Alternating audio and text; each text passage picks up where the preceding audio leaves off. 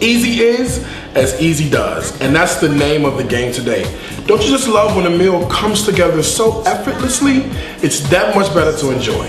So today, that's what we're gonna do, an easy meal all around. And as always, whether you're cooking for one person or an entire party, this meal is comfort on every level. So let's get started. All right, first things first is we're gonna start with the base for our rice pilaf. It's gonna be super simple and super easy to do. All right, so you know how we do it. First things first is we gotta get down some onion and some garlic, all right? I kind of believe that your recipe is not gonna be good unless you start with a little bit of garlic and onion, all right? These are the bases to so many great recipes, and the flavor is gonna be fantastic, all right? As always, I am using my favorite, right? It's a Vidalia onion. I love it because of the sweetness that it adds to the dish as well, all right? So just a little bit of onion goes down, and I'm gonna get 2 garlic cloves, ready to rock and roll, all right? Very simple, all right? So far, just this. Let me tell you what we're gonna do with this, all right? We're gonna take the onion and garlic, we're gonna saute it just for a little bit of color, and then we're gonna add in our basmati rice. Now I'm gonna show you how to make perfect rice. Follow my recipe and it's gonna come out perfect every time. Trust me, I know. Had plenty of mess ups with making rice, so I've kind of had a chance to perfect it, you know? No more rice in the bag, I guarantee you, okay? So here we go. Got a pot here. I'm gonna get some oil down. A little bit of olive oil. Really good quality olive oil. And you know how we do it, all right? We're gonna use olive oil, a little butter is gonna help the situation out. So get that in. Everything is nice and it's gonna go well. We're gonna go ahead and drop in, at this point, our onions and garlic right from the start, all right? You can do that. So far, so good, right? All I'm doing is basically showing you how to get the flavor going for a delicious rice pilaf. Now, let me tell you about basmati rice. I love basmati rice. If you ever see me do a rice recipe, it's probably gonna always have basmati rice. It's the nuttiest rice they have, very typical in Indian cooking, and let me tell you, this is definitely good rice, all right? See that? Everything's just starting to turn nice and translucent. Of course, you know how we do it from the very beginning. A little bit of salt goes down, and a little bit of fresh cracked pepper. Remember, easy, easy, easy. I'm gonna show you how to do this, all right? It's always 2 to 1, okay? So in this part, I've got a cup measure, right? So that's 1, and that's 2, all right?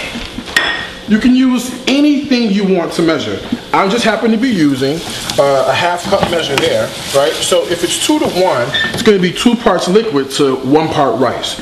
So I put in basically a full cup of rice. You can see what's happening is it's kind of developing the flavors, getting nice. This is the way I always make my rice, all right? So remember, really simple, 2 to 1. So we did a full cup of rice, and I'm gonna go ahead and add in 2 full cups of chicken stock.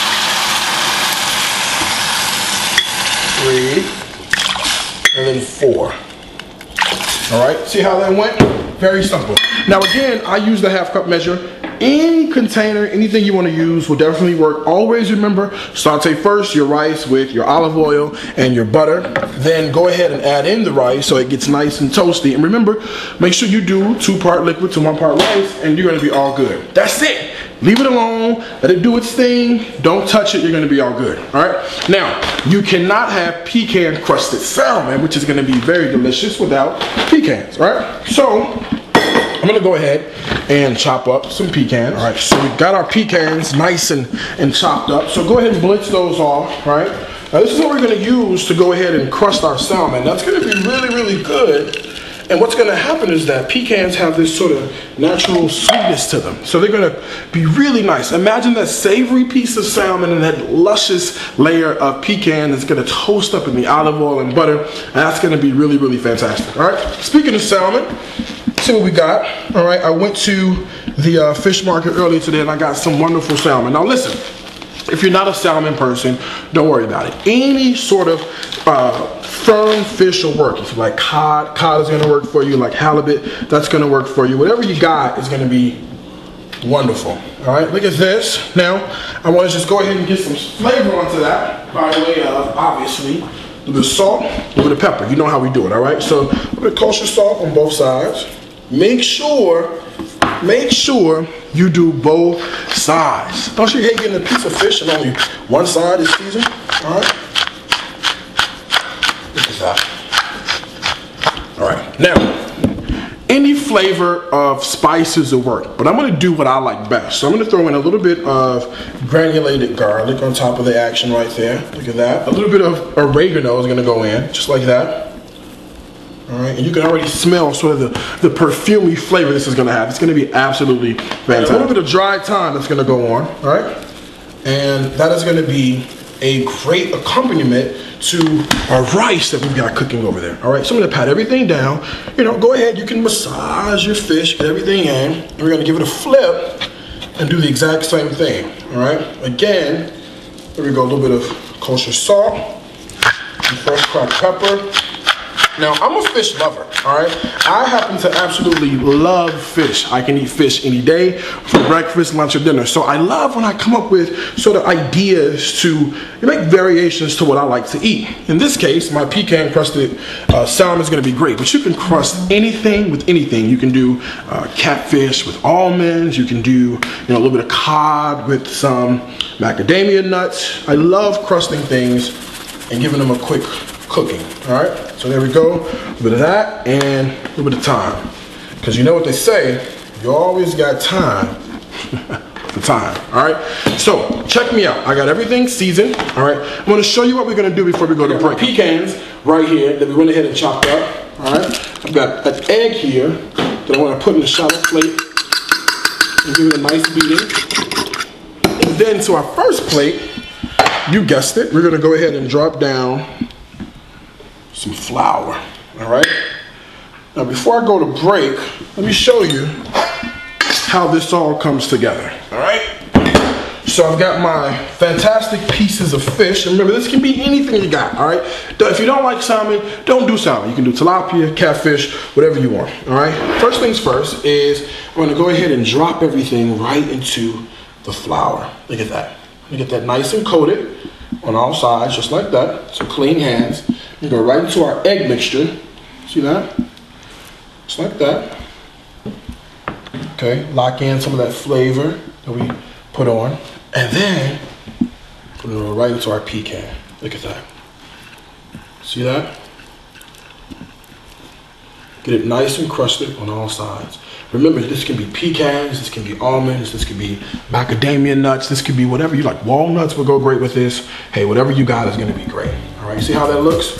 All right, so I'm just gonna go ahead and keep dipping and keep egging and keep pecaning. And when we come back, we're gonna finish off more of this easy meal. So don't go anywhere, all right? Hey, welcome back. We're doing more of this easy meal.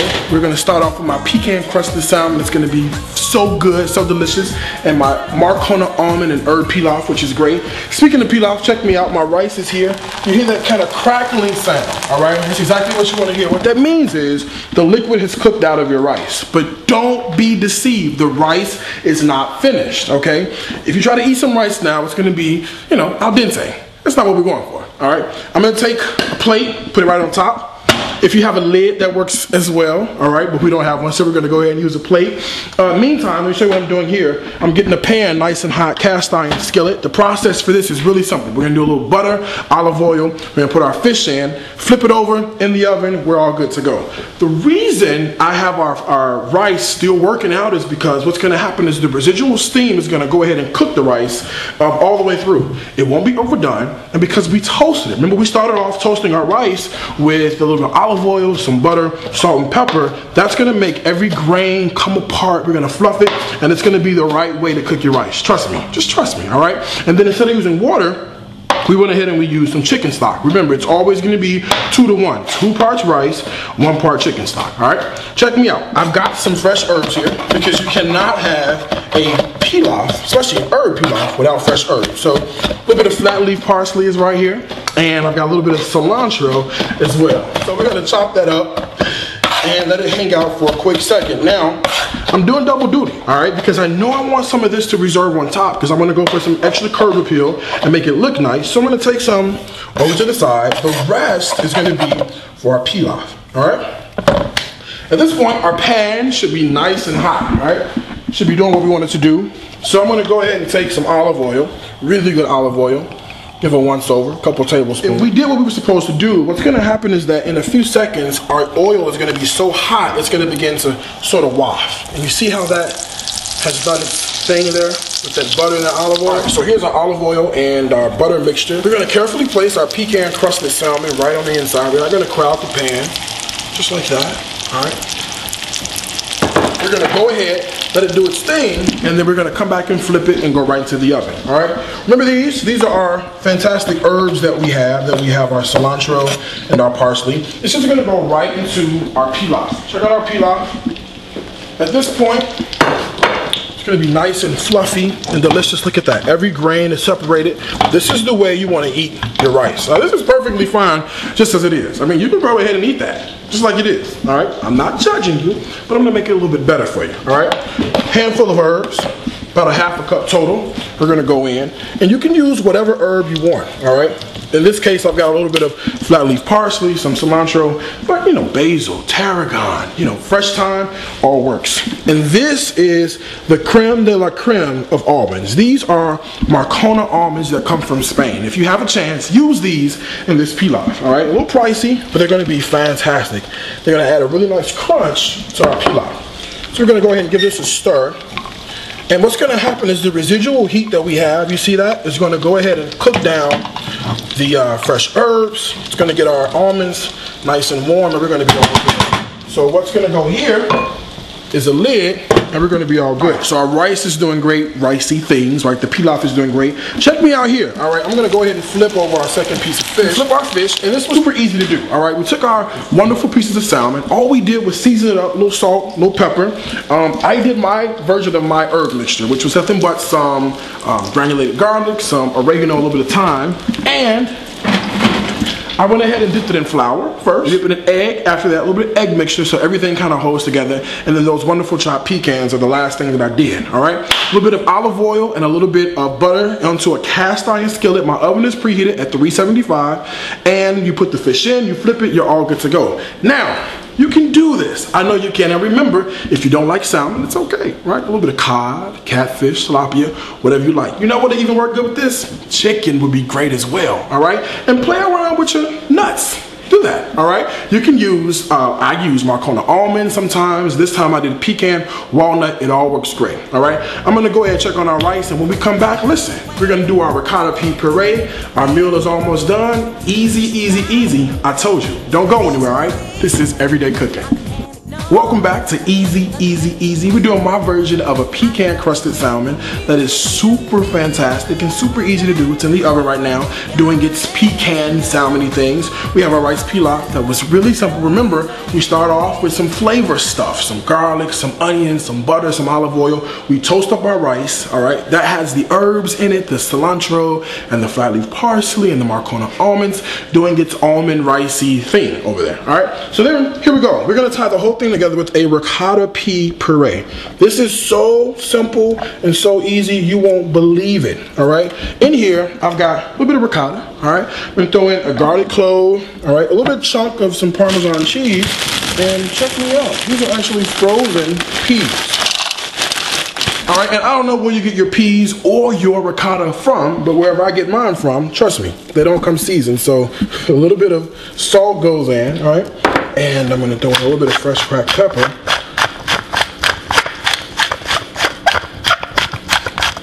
Just like that. And listen, this is it, all right? Put the lid on here.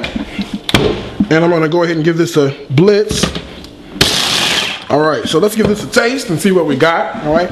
Look at the consistency there. That looks really, really good, all right? Give it a little taste, see if we need more salt. That's good. That is really good. I taste the garlic, Parmesan. This is perfect. All right. Check this out. Our fish should be done. Look at that. All right. This is our pecan crusted salmon. I love this. Look at that crunch. And do you hear that fish singing to us? All right. Now listen. When you do this, your fish has to sing to you. If your fish ain't singing to you, I don't know what you did wrong, all right? Very simple to do. Check us out. Look at our rice pilaf. Look at that, all right? That's been seasoned to perfection.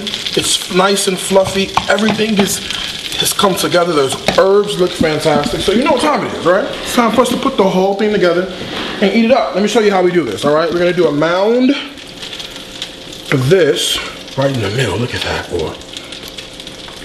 I wish you could smell. You can smell. Look at the almonds, how some of the almonds have gotten nice and toasty because of the heat that's there, right? All right, we're gonna grab a piece of our fish. Look at that. And that crust with the pecan is fantastic. It's gonna go right on the side there. And last but not least, we're gonna drop on top. Look at that. This is that ricotta pea puree with the garlic and the parmesan. Just a little dollop right there on top. All right. And you know how we finish up every meal. We get a fresh cracked pepper on top. Just a couple more herbs right around the plate. A little bit more curb appeal. I don't know about you, but it's time to enjoy. I'm gonna come in here and grab a little piece of the fish. Look at that, how flaky and delicious that is. All right, I want some of the fish. I want a bite of it all right? Look at the heat has started to melt that puree. Get a piece of the almond. Here we go, here we go. You ready for this?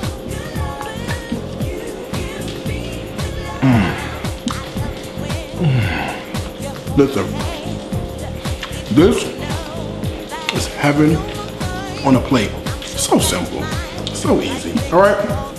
I did my salmon, toasted it with the pecans. I have the basmati rice with the Marcona almonds and the herbs. How we do this, I know you can, all right? The full recipe is available at the website, www.everydaycooking.com. There's two things. Food is my life, life is my food. I'm getting ready to eat, so I'll see you next time, all right? Because this is Everyday Cooking.